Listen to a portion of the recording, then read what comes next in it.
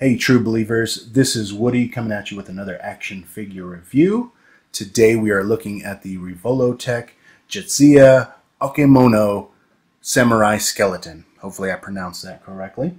If you like this action figure, first and foremost, definitely check out your local comic book shop or wherever you like to pick up your comics and action figures and see if you can grab this. If not, it is available online in many different places, and we're actually going to get into that as part of our background story with this figure. Now, normally we start off a review by showing you the box art that the action figure comes in, and unfortunately this figure did not come in a box. Instead, it arrived in just some basic plastic and bubble wrap. This was kind of my first red flag and the story we're going to get into. This is going to be primarily a negative review, and I just want to share my story with you all so that hopefully you do not make the same mistake. This action figure is available in many areas online. Big Bad Toy Store, Amazon, all the way to eBay and AliExpress and things like that. And online, it is available in a wide variety of prices, although all of the figures and descriptions seem to be pretty much the same. But this little guy can range anywhere from $10 all the way up to $80 or $90, depending on where you are shopping. I did go the cheaper route, and I went with a cheap figure, and maybe that was part of my issue. And why it arrived with no box. Again, this guy is all over the place, so I can't seem to find a difference on why some of the figures are very cheap and other figures are, $80 to $90. It could be that this is some type of bootleg, and the full price figure maybe is much better than this one. However, all the photos and video reviews that I could find all look pretty much identical. So if you guys have this figure, please comment down below. Tell me if I bought a stupid bootleg and that the real figure is better than this one. Or let me know if you have the same experience and hopefully you did not spend as much money on the full priced one.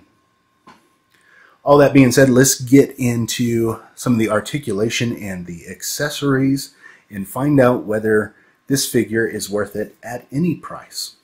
Regardless of the price point, it is neat to get some accessories. So first off, he has a stand, and this stand opens up and is great for accessory storage. So that's really nice. With it being a samurai figure, he does come with some samurai armor. When you first take him out of the box, he is wearing this, but it is very difficult to get on and off. You have to kind of separate the torso from the pelvis, and then you have to open up this back piece in order to slide it out. So it is very difficult to get on and off. I bought this figure primarily to use as a background skeleton, so I would prefer him without the armor. I took it off once and did not want to try to do it again. He also comes with a little samurai hat that we saw him wearing earlier. This does not fit on his head very well. It basically just balances there, and any little movement, this will fall right off. But it is kind of a neat one. The paint apps on the accessories are actually pretty nice. They are just kind of a black wash, but it does make it dingy and kind of awful looking, like you would imagine a skeleton wearing. He also comes with kind of a conical hat. This one does fit on his head a little bit better. It's kind of molded on the inside, and that does seem to work a little bit better. He does come with another skull. What's nice about these is the jaws are articulated, so you do get a little bit of movement out of that. The skulls are pretty much the same, though. There's a slight difference in coloring and a slight difference in the jaw. Other than that, though, they are pretty much the same, so there's not much difference in them. He comes with 6 different hands. There are some open hands, and then there are some kind of closed fists for holding weapons, and some kind of mid-relaxed hands. And there are a total of 6 of them, so it's 3 for each side. And that is kind of nice to see. He also comes with a katana, just kind of your basic sword shape. And then he also comes with this kind of long spear. This is in 2 parts that separate. That little piece of plastic that holds it together is very thin and very delicate. So this, very much like the armor, I put it together once and did not want to try to take it apart and put it together again. As far as articulation, he is pretty well movable. Basically, there are ball joints located everywhere. These, again, are very tiny, very thin pieces of plastic. I immediately broke some when I was just taking off the armor for the first time. So this one down here where the pelvis and the spine connect, that one is actually broken, and I put it back together with some hot glue. Some super glue, because I did not have a ball joint this tiny. I do have spare ball joints, but these are even smaller than what I have on some of my other figures. That being said, let's get into it. So first at the skull, both of these skulls do have an articulated jaw, although it does not move much. And on this particular one, it also seems kind of bent, so he does not really have much movement at all with that one. The other skull, as we saw earlier, that one does move quite a bit. He has 2 ball joints here at the neck and skull, so he can turn his head sideways if needed. You can rotate that and have him look up and down more than I am doing, but again, I don't want to risk breaking that little joint. He has another one there at the base of his neck, so that one kind of allows you to move him pretty much all the way down and mostly all the way back. Each arm has a ball joint there at the shoulder. These are very delicate, so I don't want to move it much, but that should allow you to twist a full 360, as well as giving you an up and down movement. Same thing at the elbow. So you can bend that up quite a bit. Straighten it out, and it should allow a little bit of rotation if you're very delicate with it. The hands just kind of peg into the arm, so that too you can rotate, as well as it does bend at the wrist. Again, I'm trying to be very careful. So there, it does bends at the wrist, and I broke it. So be very, very delicate with this.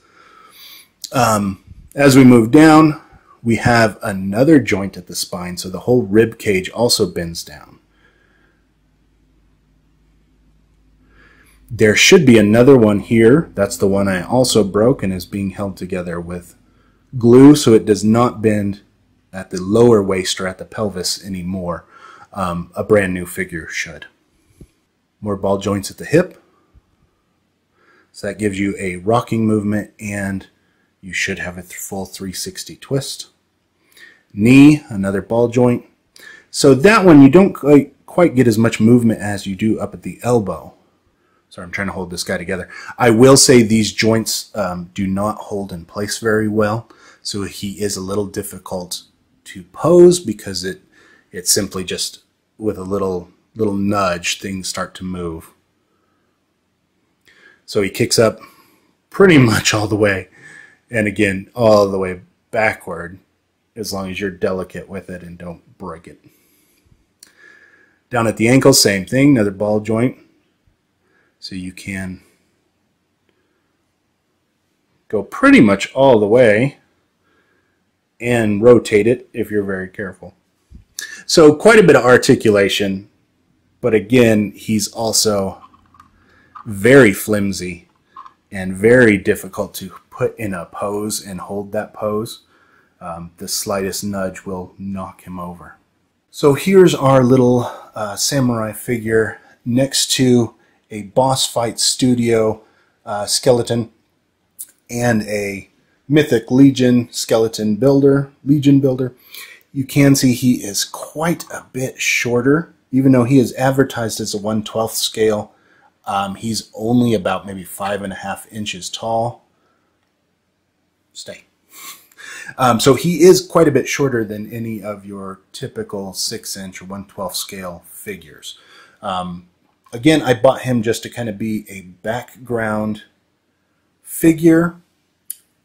I would say I slightly wasted my money. Even at the cheaper price point, he is not a great figure.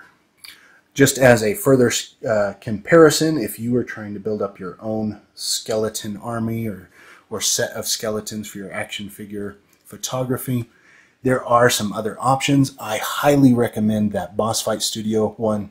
We did a review on that already, and I had some negative comments, but I almost take them all back because of the quality of this guy.